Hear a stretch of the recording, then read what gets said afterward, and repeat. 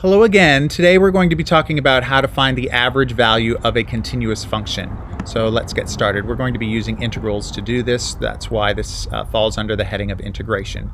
So normally when we calculate the average of a list of numbers, what we do is we add up all the values and then we divide by the number of values in the list. We've done that before, and that may be even the formula that you've used to do it. The sum of a bunch of function values divided by the number of function values.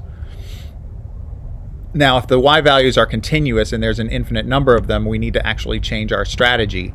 So what we do, instead of adding up an infinite number of function values, what we do is we actually find the integral, because that's what an integral does.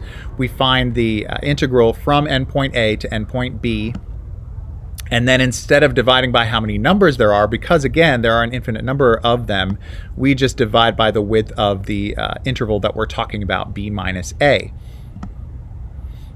All right, so here's an example.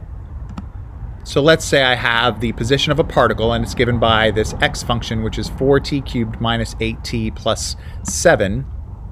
If I wanted to find the average value for the position function from t equals 0 to t equals 5, then I would just use my formula. Now I'm using x of t instead of f of x simply because of the context of the problem, but the process is the same.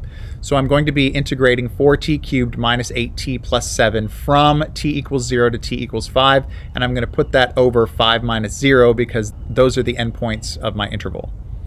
So the antiderivative of that function is t to the fourth minus 4t squared plus 7t. I'm going to evaluate that at t equals 0 and t equals 5. And then I'm going to divide by 5. So what I get when I do that is I get 5 to the fourth. Plugging in 5, I get 5 to the fourth minus 4 times 5 squared plus 7 times 5 minus 0, because when I plug 0 into that function, all the terms become 0. So the total is 0, and all of that still goes over 5. Evaluating that, I get 560 all over 5, which simplifies to be 112. So the average position of the particle over that time interval is 112. Now sometimes it might be higher, sometimes it might be lower than that, but the average position of the particle is 112 given by that formula.